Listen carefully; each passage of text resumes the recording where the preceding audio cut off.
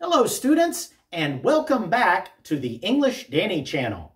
Today, I've got a new episode of Three-Way English with Dr. Don. But before I get into the story, let me remind viewers to subscribe to our channel if you're enjoying this content. And if you find this video helpful, please like and share it since it helps our channel a lot. Thank you.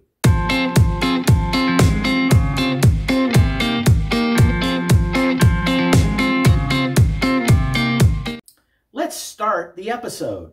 Remember, with Three-Way English, I will tell you a story 3 different ways. First, in a very basic, simple way, and then twice more with increasing difficulty. The idea is to help you learn English grammar and vocabulary in context. The first time through, I will use simple present tense only. I will use simple sentence structures and speak slowly with no contractions. Today's story is The Fox and the Goat. A fox falls into a well one day and is not able to get out. After a long time, a goat comes by the well. The goat is thirsty. He thinks the fox is in the well to drink the water. He asks the fox if the water is any good. The fox says it is, so the goat jumps in and starts drinking. The fox jumps on the goat's back and from there jumps out of the well.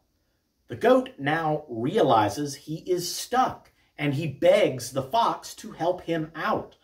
But the fox is already running into the woods. He tells the goat he needs to be more cautious before he jumps into a situation he does not understand.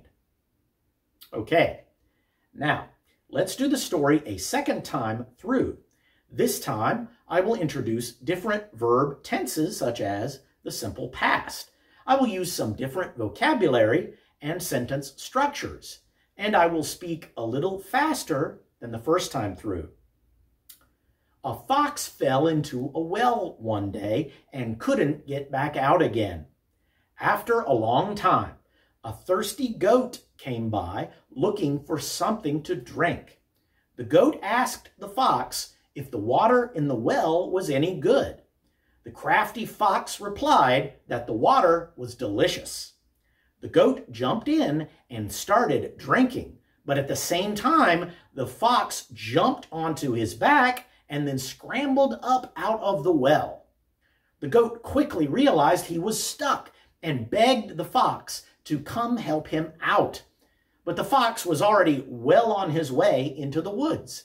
As he ran, he called out over his shoulder that the goat should be more cautious before jumping into situations he doesn't understand. All right, well now you know the story. So I'm going to do it one more time. This time at something close to native level speed and with more advanced vocabulary and sentence structures. One day, a fox fell into a well and couldn't get himself out again. He lay there for a long time before a thirsty goat happened by looking for something to drink.